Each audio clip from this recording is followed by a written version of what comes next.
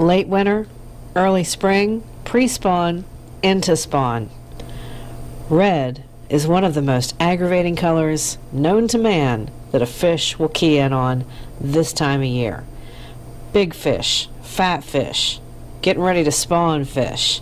For some reason, red really gets them going, and that's what we're going to be doing today.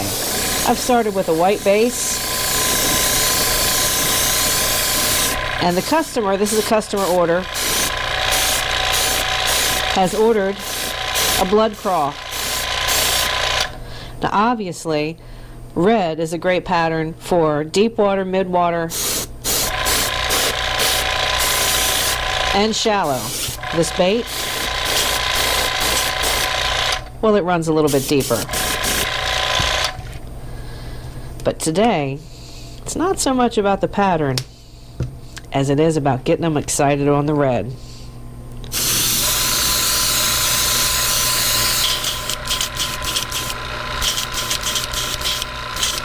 Cover that real good.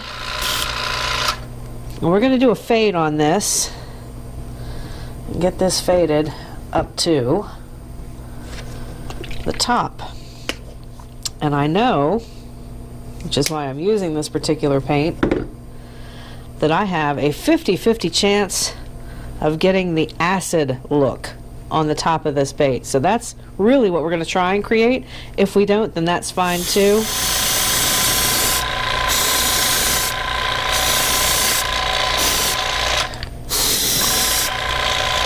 But this blood craw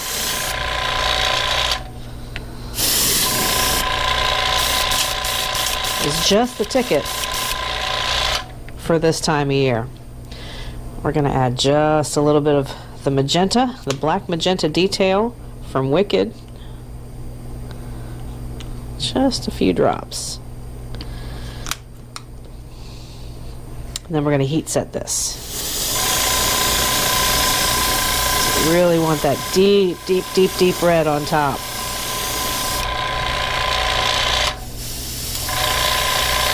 We kind of want to get these eyes shaded in. There's that acid I was looking for.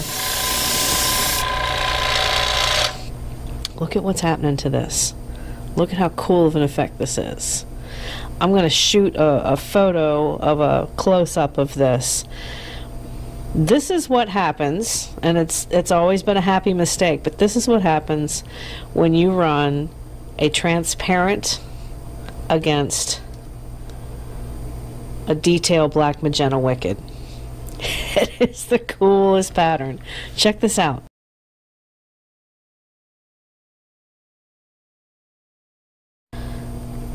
Now, a lot of you guys are asking, do I reduce my paints ever? I don't. One of the reasons that I don't like to is because there are chemical solvents and different types of activators in these paints to begin with. And a lot of times when you mix a Wicked with a transparent, especially the transparent deep reds, you get this acid wash look, and it is just, I mean, it's just the coolest type of pattern that you could hope for. And we're, instead of heat setting this, I'm going to let this air dry and come back. But this is a game changer right here. And I probably could do this all the way down, but look at how cool that fade is. Can you guys see that on camera? I hope the camera does it justice. Let me shoot a still of this too and insert it right here.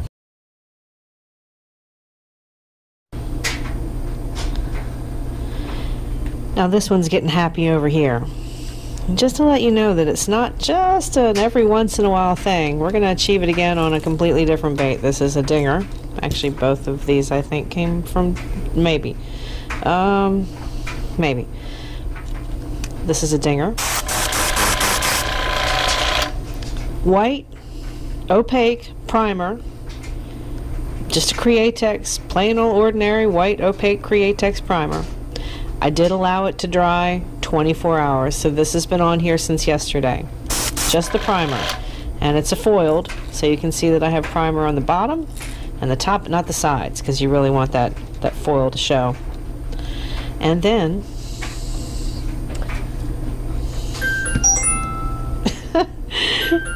No, not right now.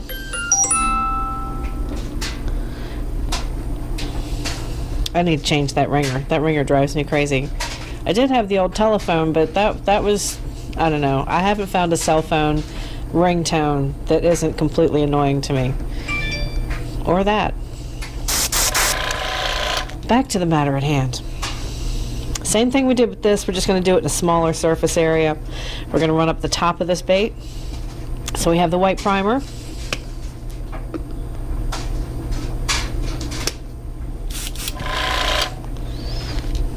And bring this off the table.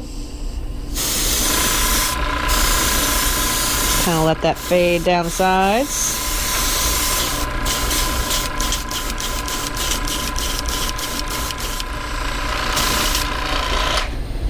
And then, oh my gosh, blowing me up every day. I can't get away from it. We're going to use the deep red. So we've gone from a Createx opaque white for prime. The transparent red, bright red, 5117. And now over that, we're going to lay in a deep red.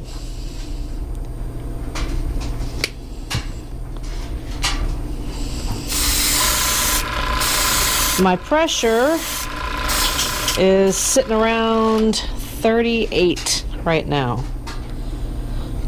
And this is wet on wet. So if you look at what's going on in this, and I'm getting near the end of this bottle, so we just want to, it's mixed real good, but we really don't need a whole lot to prove the point. And now, here comes the acid. It's the Wicked on top of the Createx that makes this. And there it is, folks. Instant acid. How cool is that? So that, in a very short video, is how to create your acid effect on a bait. Looks really cool. Have a little bit of accenting. Same consistency. We've stayed at 38 psi the entire time.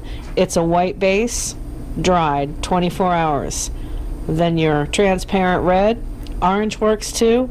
Haven't really tried it on a bunch of other colors, but we're going to, because this is just fun as all get out. I've done this on several baits that are orange as well. I really like doing it on the rock crawlers for those crawl patterns. But this, man, you just can't beat it. And then this is the Wicked Detail Black Magenta. And what a cool effect it is. Hey fish heads, this is your tip for the day. If you're going to be adding color to a pattern with layers and any kind of fabric, mesh, or screening, the best way to make those colors pop is to lay down another layer of primer.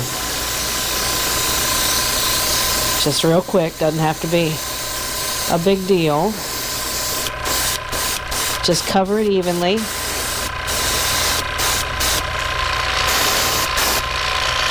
Everywhere that this is, you should cover where you can. And then, after this dries, you do a quick heat set, and then add your color. And that's really going to make the stand out. You can even feather this if you want to get more of a 3D effect.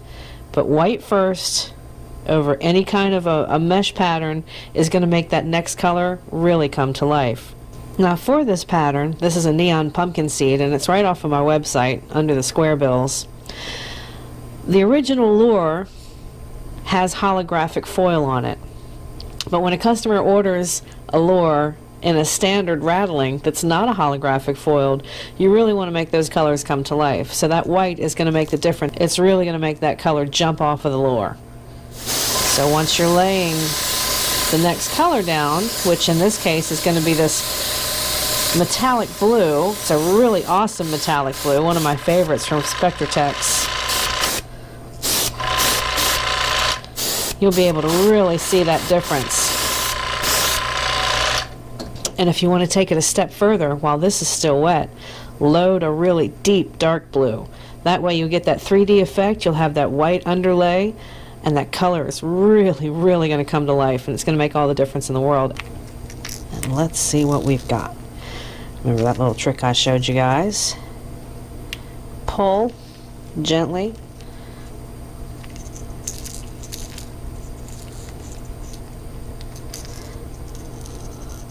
You can really see that 3D imaging now